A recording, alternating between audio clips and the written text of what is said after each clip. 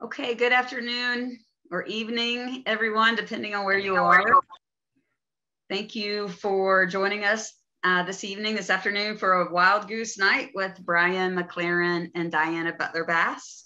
I'm Robin Schuster. I'm on the Wild Goose staff just as of this year, and I work with our partners, sponsors, donors, and I can't believe that has led to me being able to greet you this evening and introduce Brian and Diana to you. Just a few key points that I would like to cover, and then I'll turn it over to our special guest.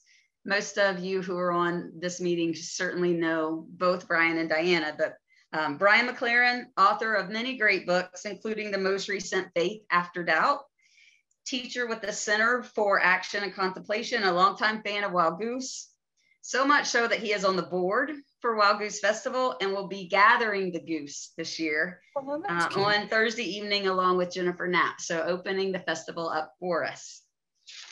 Diana Butler Bass, also author of many great books, including most recently Freeing Jesus, independent scholar, public teacher, Wild Goose regular, and sending the goose for us this year. So closing the festival out on Sunday. So we are getting a little taste tonight of the great beginning and the great ending to this year's festival. There will be lots of good stuff in between, just like there will be lots of good stuff tonight. So with that, I will turn it over to you guys. Thanks so much for doing this.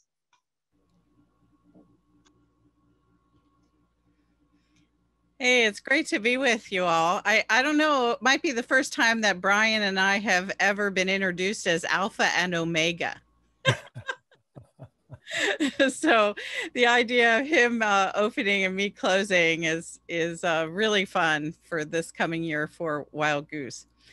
Tonight, we're just delighted to be able to be with friends to talk about the two books that we published within months of each other this year, and a particular angle on those books. If we were going to be, I'm coming very late to the Goose, but if I had been there early the whole time, Brian and I would be in a tent doing this with you all. But because I'm going to be a late show, we're going to do it this way instead. And that is his book, Faith After Doubt, and my book, Freeing Jesus.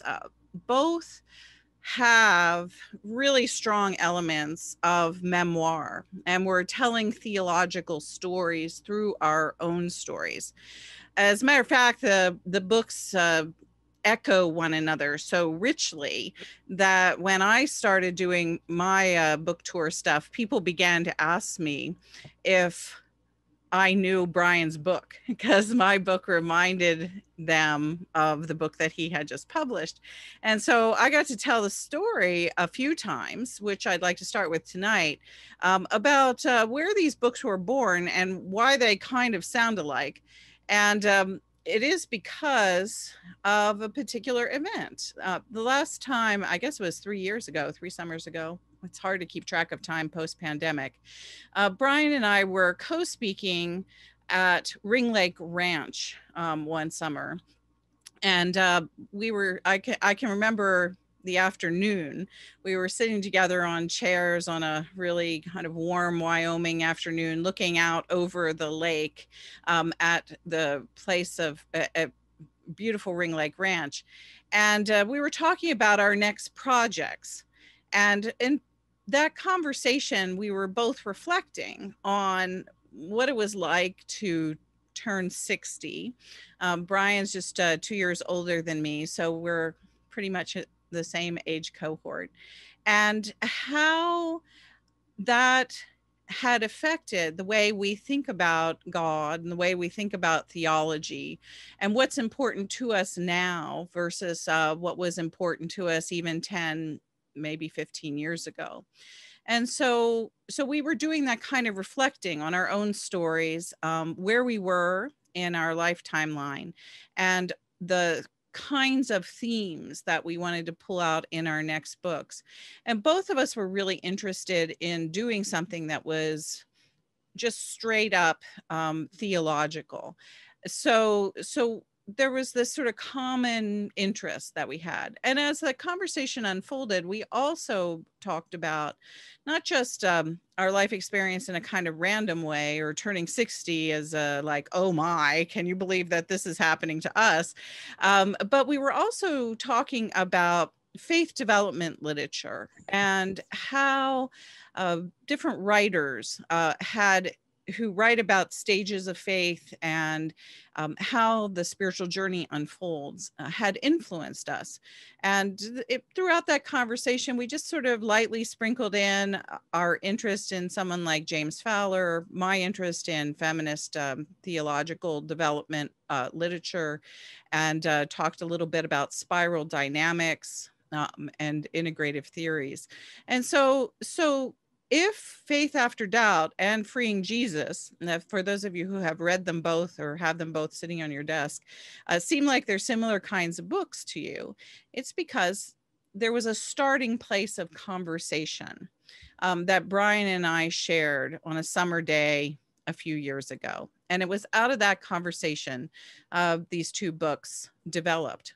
We did not track each other as we were writing them. You know, we didn't like send messages back and forth and compare notes along the writing process way, except for very, very occasionally. So they were independently written, but had the same, what I would call the same nascent place, the same birthplace. So with that, I just think we can kind of get started. As Brian and I really care about this topic a lot, why it is our personal stories and theology together are such an important pairing, and what it might mean for the writing of theology in the future. But it's always, if you ever get a chance to go to Ring Lake Ranch, I hope you will take that opportunity. And Diane, I was glad you recalled our conversation about turning 60.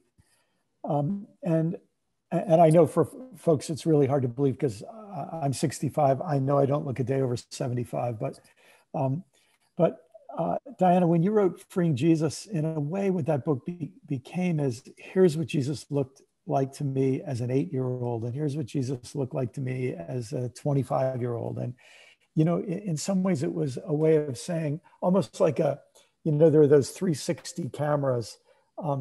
It felt like you have had 60 years to sort of walk around Jesus and get a different view. And I think this is I think it's an insight that is deeply embedded for people today. And that is, nobody talks about anything objectively. We all have a viewpoint. We all bring a story to bear on whatever it is we talk about. And part of what we bring is who we are.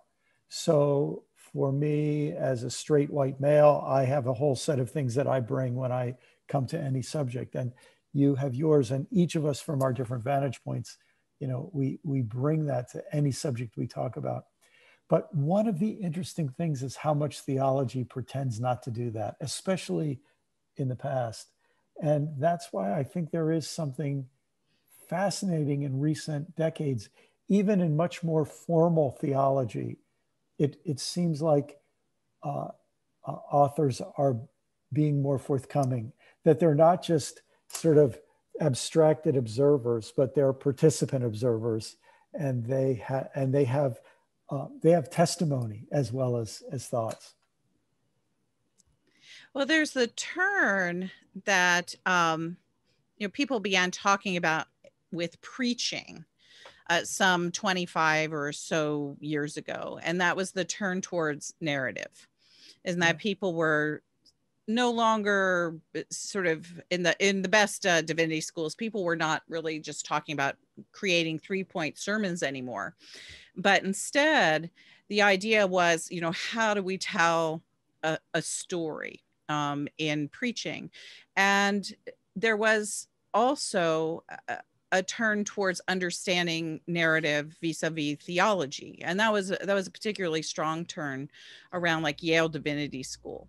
And the interest there was the move away from some of the arguments between more liberal and more conservative Christians, particularly around how we interpret the Bible.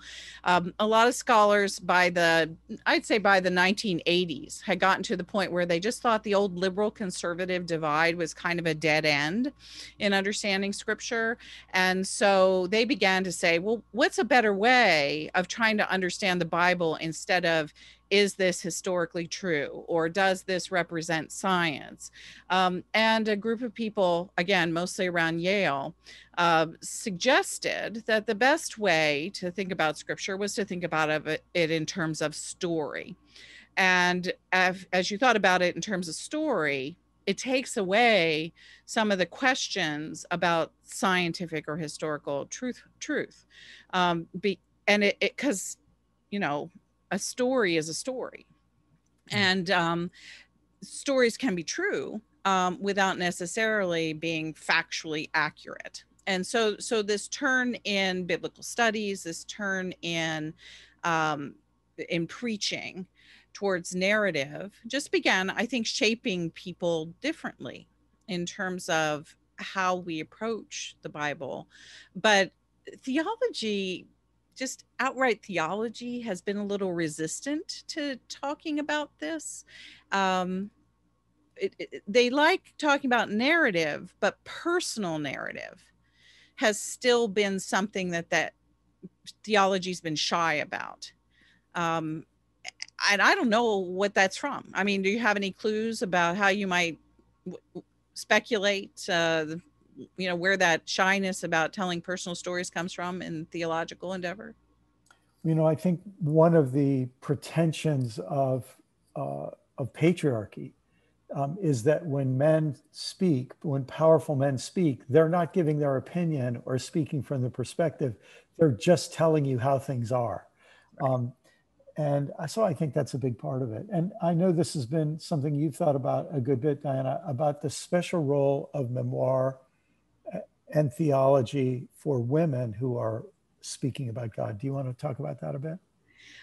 In Freeing Jesus, at the very end of the book, I tell a story, which is a little bit of the reason that I wrote the whole book to begin with. And it's a story that goes back to seminary. I can't even remember exactly which professor said it to me. It was one of two different men, but I remember the comment and I remember the flow of the conversation so clearly. And I had gotten out of a theology class and I just was talking to whichever professor this was and said, I noticed there are no women on the syllabus. Now, this is in the mid 1980s. And so sadly enough, that would not have been all that weird in the mid 1980s. But, there was enough sort of talk going around then that people were making an effort at least to include someone else other than just white men. And at least they were reaching toward white women authors. And so I asked, I said, are we going to read any women? It was just kind of an offhanded thing. And the professor looked at me and he said, well, like who? And I said, well, theology. We could read Teresa of Avila or Catherine of Siena or Dorothy Day. Now, those were all Catholics, of course, which at an evangelical seminary, they might have had some other problem with. But he looked at me and he said, those aren't theologians. They write memoir, not theology. And I could just remember standing there as like, a 23-year-old and thinking to myself, what do you mean women don't write theology? Women write memoir. And, now if that conversation came up, my answer would be quite tart. As a matter of fact, it's like, no. I actually have come to the conclusion that most theology is memoir. And I would have come back at him had I been more sure-footed or sure-handed at that time and said something to the effect of, well, what about, Augustine? It's like, Augustine writes all this stuff about the freedom of the will and against the Donatists and all the theology that Augustine wrote. But where does it start? You know, it starts in the Confessions. You know, it starts with a guy who feels incredibly guilty for stealing pears and abandoning his concubine. And so it's, to me, it makes perfect sense where he gets to the fact that sin is that sex is a sin, and that everybody sins no matter what, because certainly his experience is that he did those things and he felt terrible about them. And to think about how his own personal actions then moved towards his interpretation of scripture and then became basically orthodoxy is astonishing. And feminist theologians over the years have pointed out, well, you know, that was Augustine's problem. Maybe some of the rest of us have different problems. But, you know, in 1985, I wasn't ready to say that, you know, to a professor. Yeah. But that is kind of the trajectory of theology, is that when men wrote it, and then we have Martin Luther, you know, here I stand, I can do no other. Yes. And that becomes freedom of a Christian and bondage of the will, or John Wesley, my heart is strangely warmed, becomes yes. the Wesleyan movement, and becomes all the sermons and the devotional literature and all the stuff that Wesley writes that is really the basis of Wesleyan theology. And so yeah, men have tons of experiences, and then they wrote about them, but the church valorized them into such a point that they became, you know, theology. And yes. the books that women wrote stayed in the categories of devotional literature. Yes, yes. Gosh, so much. As you were talking, I'm thinking, first of all, how much of the Bible is biography? I mean, you know, Genesis really doesn't get very far before we have a couple of characters. And then really the book is structured by a series of biographical, you know, explorations. There are a few books in the Bible that are first person memoirish type things. Nehemiah comes to mind. Really, the book of Luke, especially the middle part of it, is a travel memoir. And Luke is, you know, telling his experience being part of this thing. So the integration of story with, in fact, there really are no theological books in the Bible. You know, even the New Testament letters that people use for theology are letters written from somebody to somebody, so they take place within a story. And so just the situatedness of even the biblical text tells us we shouldn't be embarrassed about this. But we went through a long period in Christian history when authoritative people, and they were virtually always men, really took this role that they were speaking objectively, and their story had nothing to do with it. You know, the interesting thing about this, Diana, is when I reflect on the, you know, hundreds, probably thousands of books of theology that I've read, some of them are honest about this, and they aren't ashamed to admit that they have experience and that their experience affects what they say. But, you know, I think there's another kind of theological book that the writer really needs no experience. And the book is not written to reflect any experience. It's written for biographical reasons. It's written to say, I'm more orthodox than those guys, or I'm going to challenge, you know, this or that idea, and I'm going to do it with some sort of objective, pure scholarship.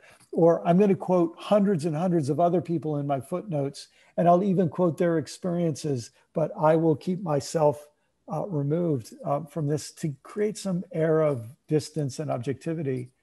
One other thing that struck me as you were speaking, thinking about women, you know, it's interesting. I was in graduate school studying literature in the 1970s, and one of my professors, Virginia Beecham, was one of the pioneers of what was then called women's literature, because almost all the great literature was written by men. And that's changed a lot. You know, the corpus or the canon of Western literature has changed a lot in recent decades.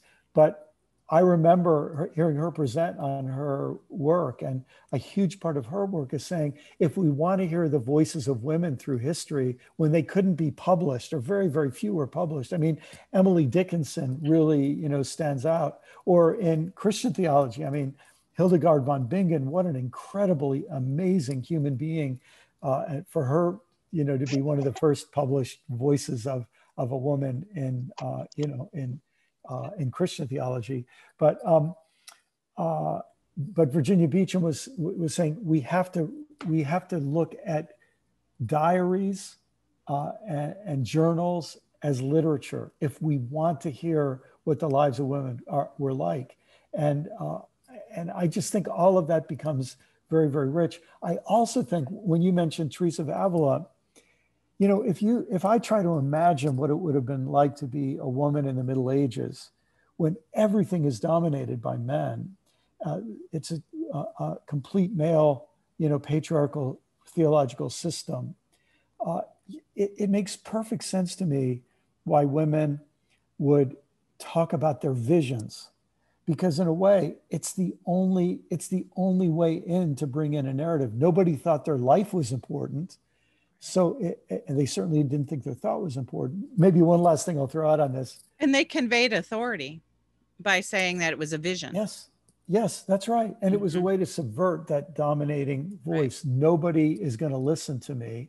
So I'm going to tell my story, and I'm going to do it in this very powerful way. But this also makes sense when you go back to Plato. I think this is important background to Paul's thought in the New Testament. Plato apparently believed that women were not capable of being teachers. He wrote this somewhere, that women were not capable of being teachers because they don't have minds. Oh, dear. But they are capable of being prophets or oracles because they have mouths. And all they need is vocal apparatus for the gods to speak through them, which seems to me, you almost feel that same dichotomy, in certain places in the New Testament. But it's a similar thing. Men aren't going to pay them respect for their thoughts, but they will for their proclamation of a vision. Yeah, it is a really interesting thing. And,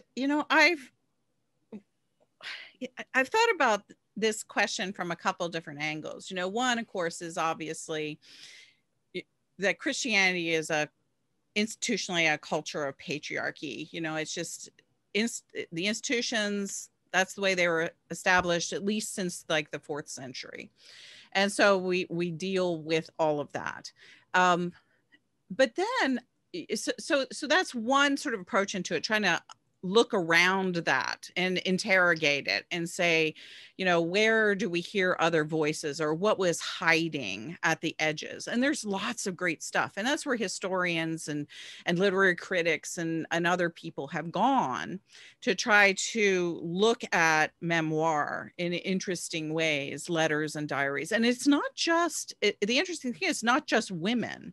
It's also poorer men, men who were outside of systems of technical education, and even sometimes men who rebelled against that. If you think about, say, for example, the story of Abelard and Heloise, in the high Middle Ages, you have these Abelard is a philosopher, Heloise is a student. They have this torrid affair, which is the thing that they're not supposed to do. And, Abelard winds up getting castrated by Heloise's uncle. I mean, it's just an unbelievably R-rated story, for Christian history. But, the church tried to get rid of Abelard because, here he is, he's a philosopher. He's teaching at the Sorbonne, he's arguing with Anselm. He's got all of the stuff you're supposed to have in order to be a voice in the church, but he had a bad opinion and he had an affair.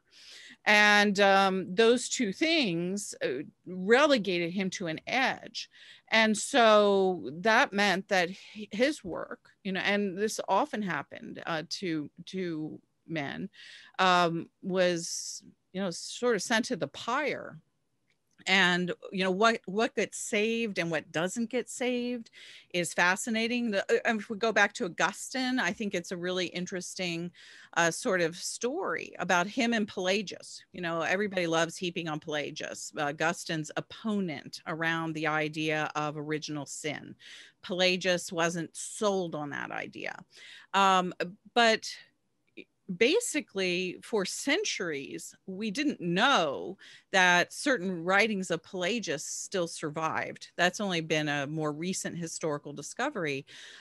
But through most of church history, we thought that everything from Pelagius, since he lost the argument, had been destroyed, and all we had was Augustine's opinion of what Pelagius had said and what Pelagius's life was about.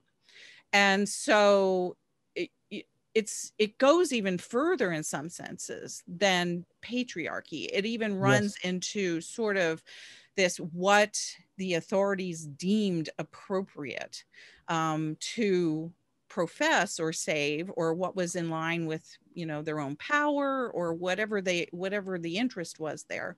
And so you get these edgy figures like Anselm or Pelagius that obviously are men that had power, but yet, because they questioned some of what I would say is the central voice of church's authority, they got in trouble too. So we have this tons of material through church history that's really been lost, accidentally, hidden by people who were trying to sort of protect it for the future, but it gets found much later, or destroyed on purpose. And so that's one of the things I think about a lot, is if we had more voices through the history of Christianity, what shape would Christianity have today? If we had taken all of those stories seriously and allowed those voices into the mix, and here we're just even talking about Western Christianity, because it's basically European based through much of those 1500 years. If we had those voices, what would Christianity look like? And that, it makes me wonder. And it also makes me very sad, because I think what we've lost, what were the voices of the poor? What were the voices of women? What were the voices of the men who were asking questions and having the doubts? And if we had even what we know now is we just have, I don't know, maybe we got 1,000th, if that much, of that kind of material that was produced. And so that kind of, it opens our minds to thinking about the tradition differently, I think. And I think that's one of the exciting things about this flowering of memoir in the last several decades, about religious memoir. And it's not just a formulaic thing that, I'm familiar with, and you are too, but it's all the folks from evangelical backgrounds, the sort of stereotypical testimony, which is a kind of memoir, but it was, it was very stylized and formulaic. I once was lost, but now I'm found. I was blind, but now I see. It was here's how terrible it was before I found Jesus. Here's how great it is now that I have. There's certainly that kind, and there's some obviously truth to that. But what's happened, it seems to me, in recent decades is more and more people have said, I want to talk about, I want to try to be a little more vulnerable and forthcoming and true to the experiences that I've had, including the experiences not just of answered prayers, but of devastating, senses of abandonment by God. And I want to talk not just about the presence of God in my life. I want to talk about times I've doubted God. And I want to not just talk about how wonderful church is. I want to tell the terrible truth about, how I was treated by this priest or by that minister or whatever. And what this starts to do, I think, is it breaks some taboos of saying, you can't talk about that. You can't acknowledge that. And I think this is going to have a huge effect in our theology going forward. Those stories cannot be silenced. I mean, just one example, when LGBTQ people started telling their stories. It becomes a data set now that Right. that before people could dehumanize the other, but now in this book the other is humanized. You know, that just makes me remember one of the books that I've wanted to write for several decades, actually. I first thought about it when I was in graduate school in the late 80s and the early 90s. And I know there are some other historians who wanted to write about this same figure as well, Lauren Winner from Duke being one of them. And that is, in the 19th century, there was this amazing woman by the name of Vida Scudder, and she was a professor at Wellesley College, the women's college outside of Boston. And she was a Christian socialist. She was born in an evangelical Congregationalist family. And as she grew up, she actually rejected evangelical religion in favor of very high church Anglicanism. And so she founded a religious order of basically lay nuns, you know, women who kept a rule of life, who prayed together, who lived together. There's actually still a retreat center in Massachusetts that was part of this original community that she founded. And so she's also a professor of literature. You may have run into her that way. She was one of the first American women to get a PhD at Oxford University, and it was in literature. And so she's just a remarkable person, this high church Anglican, post-evangelical, Christian socialist, and she was a lesbian. And so the problem is when she died, which was in the middle part of the 20th century, she lived to be quite old. She actually wrote 2 different autobiographies, one when she was 40 and another one when she was 60. And yet she's very reticent, you know, of talking about her personal life. She talks about her companion. She talks about her travels with her companion, all this sort of stuff. And then when she died, she left instructions for all of her papers to be burned because she didn't want anybody to know about her sexual relationship with her lifetime companion. And talk about, I mean, a tragic loss to the experience of the church. You know, we had to come into these decades before gay and lesbian persons, transgender persons, begin telling their stories, because as recently as the early part of the 20th century, a figure of towering importance in American history, like Vida Scudder. She was as important as Jane Addams, but nobody knows about her because she was a lesbian and had all her papers burned. Yes. And so those are the kinds of story. When I talk about the stories we've lost, can you imagine if that story had been told in the 1920s or the 1930s, and the kind of pain that would have relieved from the lives of some of our friends now? It would have begun a conversation at least 50 or 60 years earlier than the conversation that we're currently having about memoir, theology, and sexuality now. That's, would you say her name once more? Vida Scudder, Vida Scudder, SCRUDDER, Scudder. Yeah, Scudder, SCUDDER. Okay. Yeah. In just a couple of minutes, then I think we'll open it up to folks for questions, and maybe some questions are already coming in through the chat. And in a few minutes, I think Robin will be reading us some of those, and we'll get a chance to respond. But I wanted maybe to turn toward the personal for you and I in these last few minutes. And I'll just take a minute to say, you know, this most recent book, Faith After Doubt, was my opportunity to try to do, it's not shaped like a memoir, but I tell a number of other people's stories, but I tell a number of my own stories too. and I think there's steps of vulnerability. I had a lot of people say to me, I think this is the most vulnerable you've ever been in a book. And it just seemed to talk about something as personal as doubt.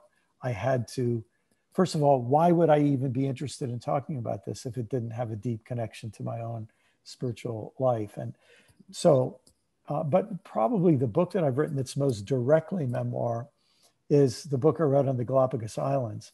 And the thing that's very vulnerable about that book is that's the book of everything I've written where I talk about one of the greatest loves of my life, which is my love for the outdoors and nature and wildlife and the physical world and the earth and all the rest. And I do think something happens when we take steps toward vulnerability to tell about our pain and to tell about our love. That I think it's important. That's been important for me to do. I could imagine going through my professional career as a writer or my years as a preacher and having plenty to talk about without ever getting to deep pain and deep love, which I think many of us have found are the truly transforming things in our lives. And that's another reason to me that memoir is so important, or however we talk about the disclosure of our own stories as honestly and transparently as we can. Because when we get closest to our deepest love and our deepest pain, I think we're getting closest to our experience of the divine. So I'd love to hear from you on that. Can I ask you a quick question? Yeah. And that is, my husband, Richard, who you know and are friends with Richard, he wants to know if you were Neo in your early books. You know, the truth is, a longer answer, I'd say that I've come to have of literature a sort of the same attitude as a lot of psychotherapists have about dreams. You know, in dreams, many psychotherapists think that all of the characters in our dreams are playing parts of ourselves. And that I think there's some truth to that in literature too. But Neo was a composite of my experiences and many other people's experiences too. Yeah. Because I have several occasions gone back to those books and sort of tried to pull out the threads and figure out which ones were you, which parts were you. Yeah. I think, you know, the two main characters, Neo and then this pastor named Dan, I feel like I can see, you know, both of them are drawn from parts of me. And in some ways, if that book is about an argument and a conversation, it's the conversation between the conservative part of me and the progressive part of me trying to, you know, work that out. Yeah. And that was right when I got to know you, when you were having that conversation with yourself. So it was actually kind of fun to become friends then. I love what you just said, you know, about the things that we deeply love and also, you know, the things that have hurt us, our fears, our doubts, our vulnerabilities, you know, and oftentimes those are the same things, just kind of different sides of them or where they show up at different times in our own lives. And in my last two books, in Grateful and then in Praying Jesus, I thought long and hard, but told story about having been abused when I was a teenage girl by a relative. And I think that this is actually important to talk about because it is I love memoir and that's where I've always wanted to invest most of my literary sorts of chops and my crafting abilities as a writer. And in part, that's because I was really influenced by Kathleen Norris and Annie Dillard and Roberta Bondi and Anne Lamott, particularly in the 1990s when I first ran into their books. And so I literally saw myself as wanting to be part of that line of writers. And so memoir has always been important to me, but part of my commitment to memoir is there is always part of our lives that we do hold in reserve Yeah. is, and this is this is a little bit of an oddball thing to say, I think, in 21st century culture, because we have become a much less reserved culture about personal story. And in a sense, there is a sort of turn towards memoir that's almost kind of like a spiritual voyeurism, where you sort of tell everything, you know, and maybe that it has appeal for certain people, but that's not the approach that I've always taken to it. Yeah. The approach that I take to memoir is that my story is truly my story, and to tell it honestly, but also to tell it appropriately in ways that educate, in ways that invite people to see their own stories more deeply. I don't think of my story as my story. You know, if you pick up one of my books and you're reading it, it's not ultimately about me. I'm actually trying to craft the story so that it's about you, that it's an invitation to whoever's reading it to say, oh, I've had that experience too, or I've had an experience similar to that, or I didn't have that experience, but yet I came to a same conclusion. And so I always feel like I'm successful as a writer insofar as readers are encountering what they love and where their fears and doubts are. And so I tell as much of those things as I'm comfortable doing, in terms of art, in terms of the poetry of what I'm putting on the page, and in, you know, terms of the, you know, when you're in public, you really do make choices about what parts of your life you have to keep, you know, to yourself. And I think that's one of the tricky things about memoir. And there's, you know, sometimes I hear sermons and somebody gets up in the pulpit and just starts, I, me, this. I one time heard an entire sermon about a guy who told us about his sailing trip off of Cape Cod one year. And it was like, there was almost no point to it, except that we learned that he was a really, really, really, really rich guy who had given up a lot to become an Episcopal priest. And it was like, that's not the kind of memoir that I think forwards the sorts of issues that I care about in the world, about love and justice and connection and vulnerability and those kinds of things. Well, before we turn to questions, let me just say, there's a sentence in your book, Freeing Jesus, that really arrested me. And in fact, I quote it in my next book, which is called Do I Stay Christian? And it's where you said these three words: I love Jesus. And, you know, I mean, there are an awful lot of people who write theology who would find it very hard to say that.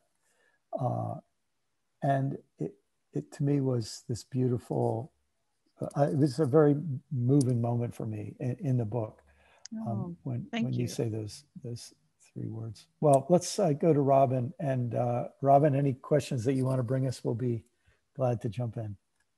Thanks, Brian. Thanks, Diana. What an interesting conversation. All kinds of comments coming in on the chat, some questions.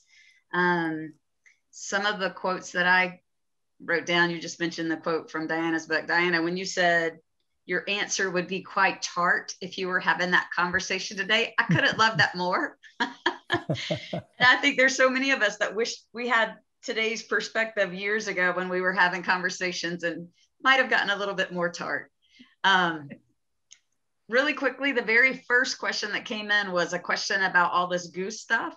So let me just say, and I apologize for not making sure that everyone knew what Wild Goose Festival was, but we will be having Wild Goose Festival September 2nd through 5th in Hot Springs, North Carolina, at the Hot Springs Campground. I put the website for the festival in the chat, so please look it up if you're not familiar with it. Feel free to reach out to us on the Facebook page or through email, through the website.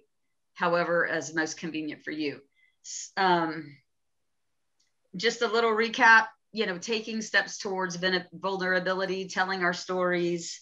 What would Christianity look like today if the stories from so long ago had been included, if we hadn't lost some of that information? Just so interesting. The next question that came in was from Drew Willard and says, recently reading Power of Myth, and Joseph Campbell said that we don't have myth/ritual like Vision Quest for young people. Would that be something to reclaim for Christians or even Americans in a broader sense? I'd love to say something about that, Diana, unless you want to jump in first. No, you go for it. Well, I mean, what that question makes me think about is, especially Diana and I were mentioning this place, Ring Lake Ranch out in Wyoming. And when you go there, there are pictographs on many of the walls, rock walls there. And our best understanding, or one of our understandings, is that people, and especially probably young men, went out, maybe women as well, I don't know, but they would go out to have a vision quest to, in a sense, find their message and find their meaning and get a clear sense of who they were as an adult moving out into the world. And so many of our cultures have had coming of age rituals for men and for women. And, we have them accidentally. But for example, going to college is a certain kind of coming of age ritual. Joining the military is a certain kind of coming of age ritual. So I think human beings need them, and we have them in different ways.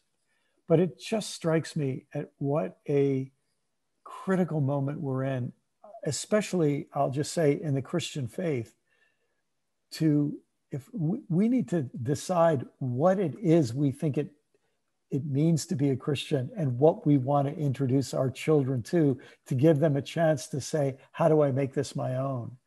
And the appropriation of faith for people in their coming of age process, taking the faith that was their parents or their churches or their priests and making it their own faith. And in a sense, that always means their own unique version of it. That's something, it seems to me, it would be so helpful for us to provide, some milestones or some pathway to help people go through that process. I'm sure that's part of what the old ideas of confirmation and catechesis and so on were supposed to mean. But boy, we've got it. To me, that's a wide open area for us to rediscover. And you think, for example, among Mormons, Mormons have an example of this when they go off on their mission trip. And there are things in different Christian groups have mission year and so on. But one of the things about those experiences, pilgrimages, you go somewhere, you do something, a mission trip, right? And you come back and you have a story to tell. And it's a place where you got stretched beyond normalcy and you had some extraordinary experiences, and now you have stories to tell. This is so big a part of our identity formation. And I think it's a really deep part of our faith formation. When you were talking, Brian, there was a question that I saw just flip through the chat, and the person said, well, most of us aren't writers. And I was thinking about what you were just saying, is that in a very real way, every single one of us is writing our lives.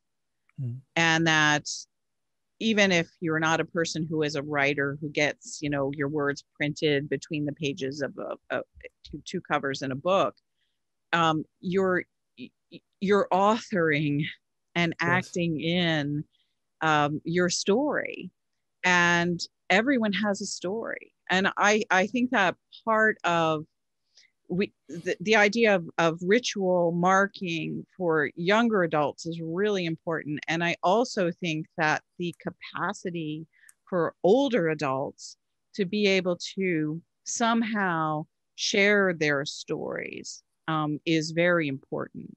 How they pass on what they've learned, and create memory of their life experience for the people who come behind them. And so in a sense, I think the idea of ritual and memory, of writing a life, of the fact that we are all, Shakespeare said it, all the world's a stage and we are but actors on it. In a sense, we're all writing some script. And I wish that more people just kind of thought about that. There is, you are writing a story. That's what your life is. Yes, and of course that brings back the tradition of storytelling. And one of the great things about Wild Goose is that there's an awful lot of storytelling that happens. People sitting together on a lawn chair by a campfire telling stories.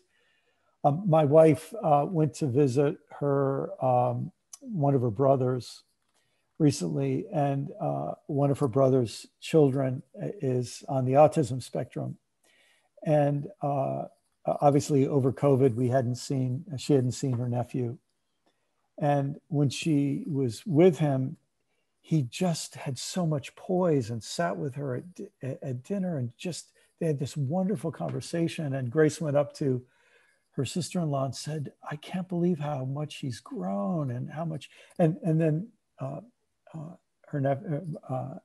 her sister-in-law said, "Well, you have to understand, we have drilled him in this. We've helped him learn what are the questions you ask to carry on a good conversation.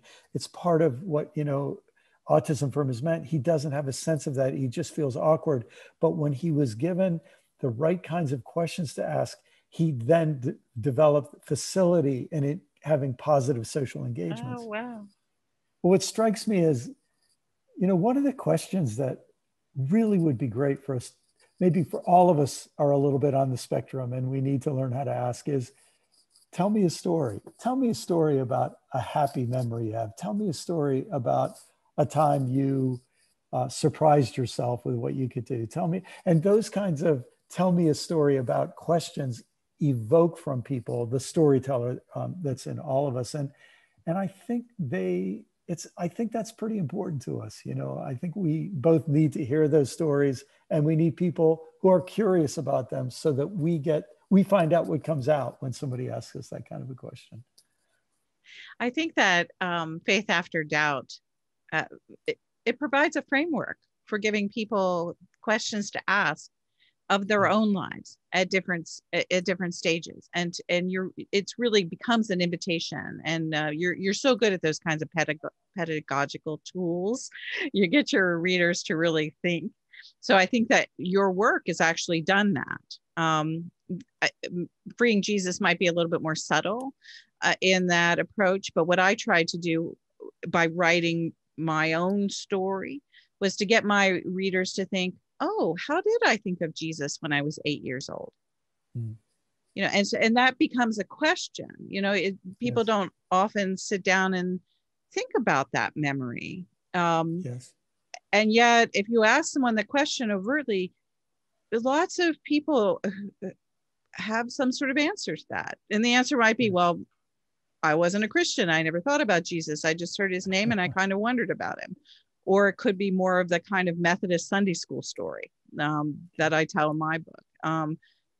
But that's, I think, what written memoir and sort of teaching does, is it introduces questions that provide frameworks for people to be able to go in and get those prompts, as it were, Yes. to tell their own stories. Robin, is there another question? Sure. So perfect segue. Question specific to how to write their story and not create barriers with the audience. So I'll read the question. Working on a spiritual memoir of sorts. It'll cover years of drug addiction, the story of my career in environmental politics in DC.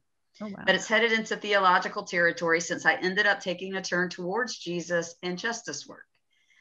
Her question is, how can I speak to the broadest audience? I'm afraid that progressive /science/enviro types will run when they read Christian, and traditional Christians will flee from mediation, and heretical theology. I hope to be as open and inclusive as possible. Making a bridge between communities. Would really appreciate your thoughts. And that's from Melanie Griffin. Wow. It's a good question.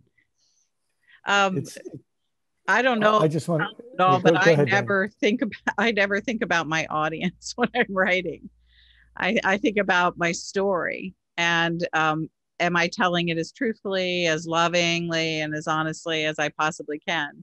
And then I let the chips fall where they may on the other side of the process.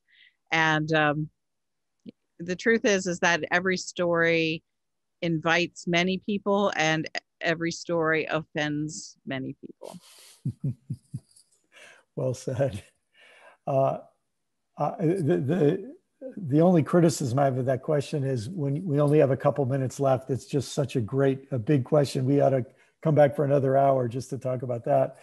But the two things I'll offer, I'm sure somebody famous said this, I can't remember who it was, but what is most personal to you is most universal to me. And when we can get to the deepest, most personal elements of our story, I think other people find a connection. And I think those deepest, most personal elements that end up being most universal are two things: emotions. How can we name and describe, and through our speaking or writing, help other people feel what we felt? And then second, desires. What was motivating us? What was drawing us? What was the unfulfilled need? What was the quest? And, you know, emotions and desires are what put motion into stories, and they are what put motion into our lives. And that's the point of contact, I think, to look for with people. You want one more? Sure. Okay. So one of the comments quoted Brian, you when speaking said, "as transparent as we are able." And the question was, well, what are some of the limiting factors, I guess, to that transparency? Yeah, well, since our time is limited, I'll just say, I think that's a very personal decision that different people make. I have a friend, I won't mention her name, but she wrote a memoir that was phenomenally revealing about painful elements of her life and of her husband's life. And she actually consulted me on it when she was writing this and asked what I felt. And of course, my big question was, well, how does your husband feel? And, you know, she had cleared that with him, and he was okay with that transparency on her part. But I think we have a right to tell our own story. I think we have to be careful about how we tell other people's stories. And so that would be one of the limitations I would think about. One of the things I hold in mind is very similar to what Brian is just saying, is that I tell my own story. Well, I said I do reserve parts of it because there are parts of me that are very private. But when it comes to telling other people's stories, I'm always saying to myself, do no harm, do no harm, do no harm. And so that is a really interesting line to walk sometimes when you're telling a story of your own life and someone has, for example, hurt you. And so you have to figure out, how do you tell the story in your voice so it's coming from your perspective, and meanwhile you're doing no harm to the others. And I think I've failed at that test sometimes, but I hold myself to it and I do strive to not fail at it. Guys, thank you so much. We are 2 minutes over. That last comment, Diana, got me. You know, if we could do that every day, what a great world this would be. So you guys, thank you so much for the writings that are in the marketplace. Thanks to you guys, but specifically just wanted to mention Faith After Doubt, Brian's latest book, and Freeing Jesus, Diana's latest book, and Wild Goose Festival, September 2nd through 5th. Can't wait. Thank you guys. Thank you everyone for being here.